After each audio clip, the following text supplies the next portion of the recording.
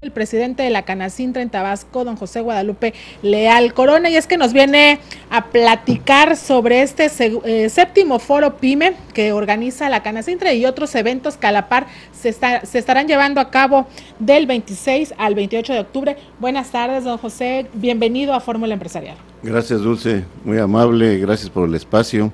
Efectivamente, el día 26, 27 y 28 vamos a llevar a cabo el séptimo Foro Pyme que organiza Canacintra, Gobierno del Estado y la Secretaría de Economía. Hacemos una invitación a todo el público, es entrada gratuita, se va a llevar a cabo en el Centro de Convenciones, repito, 26, 27 y 28, o sea, el próximo viernes, sábado y domingo.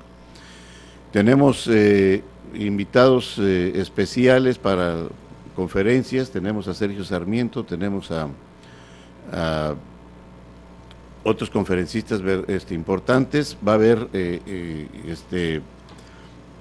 unos cursos para la cuestión de la elaboración de quesos, va a haber cursos para también la elaboración de yogur y para la cuestión de repostería. Van a participar las universidades, van a participar los tecnológicos y va a haber, todos vienen con proyectos de tal manera que vamos a hacer un análisis de los proyectos, se van a calificar los proyectos y va a haber premios, va a haber computadoras, va a haber dinero en efectivo y becas para los triunfadores. Y queremos que estos proyectos se aterricen de tal manera que puedan convertirse en empresas más adelante. Y es que es el séptimo Foro Pyme Tabasco, la Expo Industrial Tabasco 2012, que ya tiene 12 años, ¿no? 12 ediciones. Tenemos 12 ediciones. 12 ediciones que se viene realizando. De lo que es la Expo Industrial y es el séptimo Foro Pyme.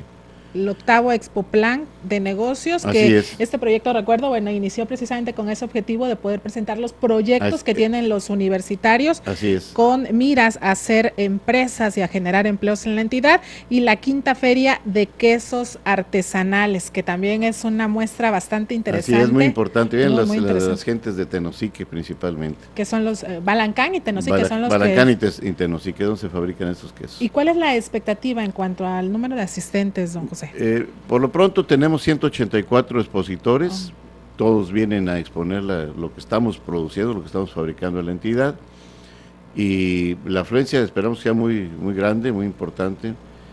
Hay muchos atractivos para todo el público, pueden ir las familias, pueden ir cualquier persona, no solamente los empresarios, ¿verdad? Desde luego a los empresarios hay oportunidades porque los acercamos a fuentes de financiamiento y pueden conocer de algunos proyectos que puedan interesarle a algún inversionista. Claro, la entrada es totalmente gratuita, ¿no? La entrada es gratis en el Centro de Convenciones. Y la verdad yo les recomiendo que vayan, que asistan, sobre todo para conocer todos los productos que se elaboran, porque es la oportunidad que tienen los industriales tabasqueños precisamente de exponer todos sus productos que se realizan aquí, y que eso permite que la gente los conozca y por supuesto los compremos, porque en esa medida van a crecer los negocios de la entidad, ¿no? Definitivamente.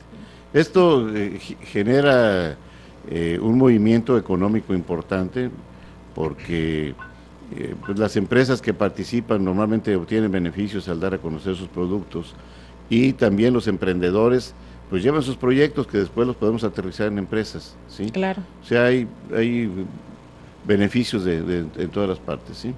Grupo Presente Multimedios. Evolución, comunicación, compromiso.